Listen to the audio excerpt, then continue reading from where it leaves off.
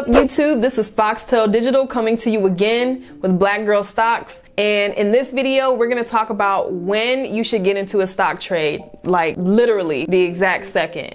And okay, so the main focus here is going to be your entry strategy. This can work on day trading or swing trading, and the only difference will be the stock chart time frames that you're using. We're going to talk about swing points, indicators like the RSI, MACD, and moving averages, trend lines, and consecutive price patterns. I'm sure you guys have heard about most of those, but there's a couple on there that are going to be fairly new to us. But first, if this is your first time watching this video, please make sure that you click that thumbs up button. It really helps bring more people to the channel, and also subscribe and click that notification bell so that you get notified anytime I upload a new video for you guys. And also, if you're new to options trading and you're stuck on what stocks to trade options on, or even different option strategies like credit spreads, earning report plays, and more, there's a service called Tiblio that offers amazing stock option picks and a great selection of strategies to choose from. So make sure that you check them out. They update the list within every hour of the trading day with the best stock picks. So make sure to check out Tiblio. I'll leave a link in the description below. Also, make sure that you use my link for 20% off of your first month. Yeah, make sure you do that. All right, so let's go ahead and let's jump right into it. With any stock trade, the entry position is going to be one of the top 3 most important steps in your stock trading setup, period.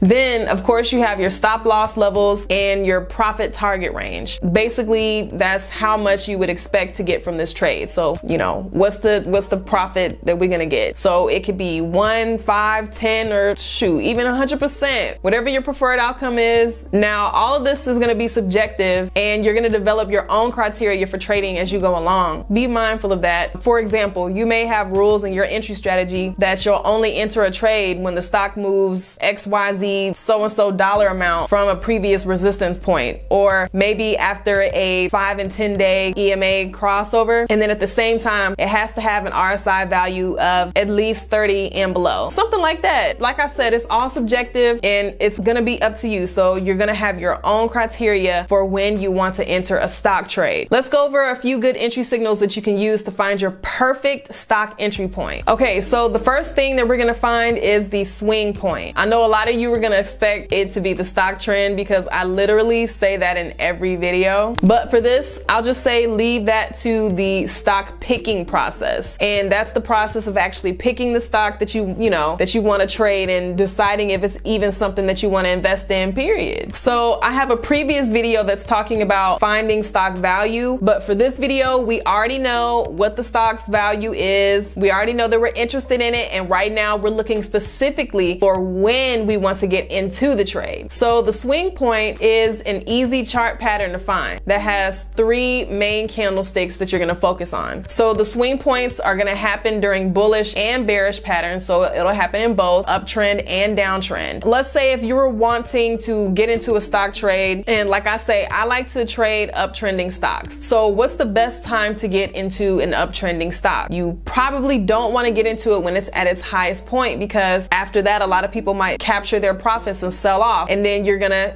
have some losses there. Who knows how long that's gonna last. So what I'm saying is finding the best point to get into this stock, and to do that you're gonna want a slight trend reversal, okay? And a trend reversal will only happen after a swing point develops, okay? So let's actually get into the swing point. For entries on uptrending stocks, you're gonna look for a price pullback or a swing low point. So when you have a stock that's trending upwards, the most profitable time to enter is going to be on a price pullback. Think basically buy low, sell high, okay? So for an uptrending swing low, the first candle is going to make a low. So the first candle that you're going to see is going to be a low dipping candlestick. The second candle is going to make a lower low. So it's going to be lower than the first one. And then that third candlestick is going to make a higher low. So that third candle is going to tell us that the sellers are weaker than the buying power at that time. And so the stock is more likely to reverse reverse and go upwards. So I have a picture that I want to look at. So see how the pattern consists of a low, a lower low, and then higher low? This is a classic swing point low. So this is the 1, 2, 3, a low, another low, and a higher low. Our entry strategy would be to enter this stock on the day of that third candle, because you know after that it's up, baby, it's up. So this is going to be for an uptrending stock. For entries on downtrending stocks, you're going to look for a swing point high. The first candlestick makes a high, the second candlestick makes a higher high, and then the third candlestick is going to make a lower high. That third candle tells you that the selling power is stronger than the buyers, and then the stock is likely to reverse downwards. So now this is going to be on downtrending stocks. So if you were shorting a stock, or maybe if you even had options or something like that, when you're gaining profit on a stock going down, this is how you would enter that. So this would be the best time to enter, you know, a downtrending stock. Looking at this stock chart right here, you see how the patterns consist of a high, that's number 1, a higher high, number 2, and then a lower high, that's number 3. So we would look for entry on that third candle day. And actually, I wanted to show some examples of this on an actual stock chart. So yeah, so we're on the FNKO. So this is FNKO right now.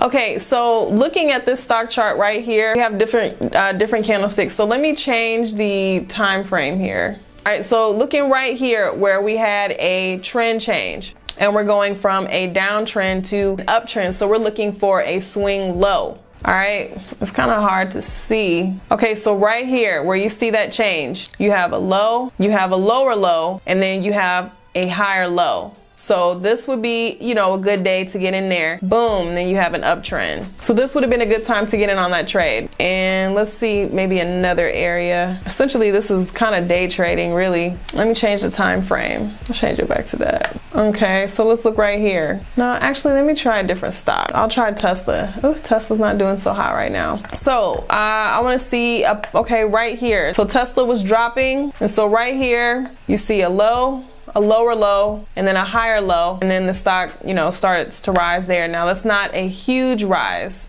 okay, but there are different patterns that you can, you know, kind of look for. Low, lower low, higher low, and then she starts to increase in price. That's something to look for. And then let me look on the opposite end too, where it was on an uptrend and then it starts to drop. You know, a high, you have a high, a higher high, and then a lower high, and then the stock starts to drop there. So I mean, you know, there's just some candlesticks that you can look for. A high, higher high, lower high, starts to drop there.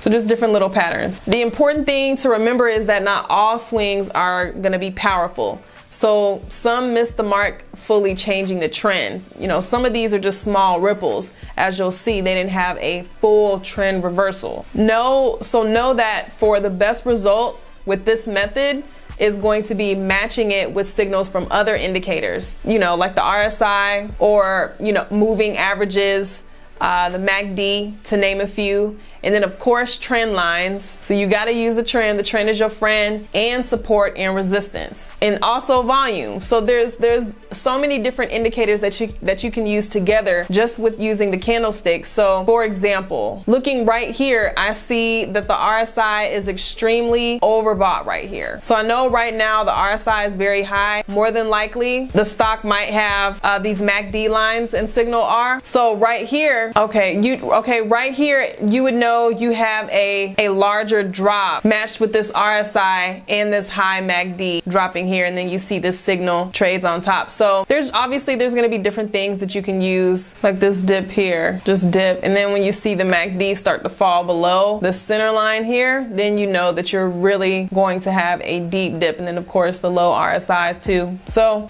matching that as far as an entry point, like I said, also you would look for a lower RSI value. So you see, like I said before in the beginning of the video, you might only want RSIs that are around 20 to 30 for an entry point, so you can enter there. Look down at your RSI, look at your candlestick. What do you have? A low, a lower low, and a higher low, and then boom, you have a low RSI, and you can see right here a crossover with the MACD. So there's a few different things that would signal to you that would be a good time to get in. Now maybe the EMA lines wouldn't be the best, because you see here I don't have a crossover until the middle of this uptrend. I always want to use different indicators together. We're not just going off of just one. So the best entry point may be found by finding the 3 swing candle chart along with an RSI of 40 on an uptrending chart, or maybe even an EMA crossover. So make sure to pair it with indicators like that. And lastly, you're going to want to find consecutive price patterns. Consecutive meaning something that is arranged or happening in sequential order. So it's pretty basic. Just think of 3 consecutive days: Monday, Tuesday, and Wednesday. So with the consecutive price movements, you want to trade stocks that have consecutive down days before the swing point low begins. So just an example right here, you know, I'm already here, or excuse me, before the swing low, we've had a consecutive down day. Let's go here. All right, just right here, we have some lows. We have low days right here. So I have consecutive lows, little high there, consecutive low, and then we have one, you know, really good run for an uptrend where it hit a high of 900. So what is this? This is Tesla. I don't know, to be honest with you, Tesla, that stock chart is hard to even look at because, you know, she goes up and down based on Elon sending out tweets and mess going on SNL. So maybe we should use somebody else. Somebody that's a little bit more stable, honey. But I think you guys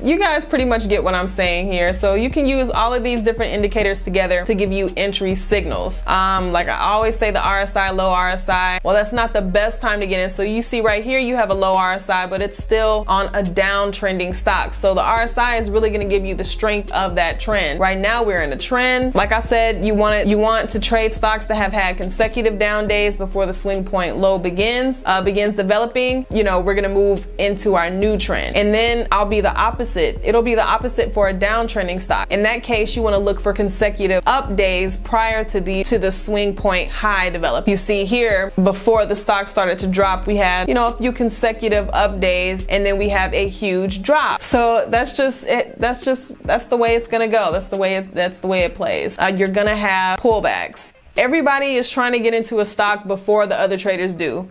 Okay, if you get in too early, you're gonna lose money. If you get in too late, you're gonna lose money. So it's challenging, but this is what makes the game so much fun to play. Yeah, make sure that you're reading every day, even if it's just 10 pages in a book. Make sure that you're reading books on business, finance, and then also on personal improvement. You know, your personality, conversation, how to be a better speaker, everything like that. We're always constantly improving to be our better self. So, yeah, but I guess that's pretty much all I wanted to say. Yeah, I really appreciate you guys watching this video. Make sure that you subscribe. We are on our way to 100K. I think we have maybe 79,000 now while I'm filming this. So thank you guys so much for watching the channel and support. Once again, make sure that you guys click that thumbs up button. It really helps the channel. Also, make sure that you subscribe, click that notification bell so that you get notified anytime I upload a new video for you guys. And yeah, that's Foxtail Digital. I'm out. I'll catch you guys on the next video. All right. Yeah.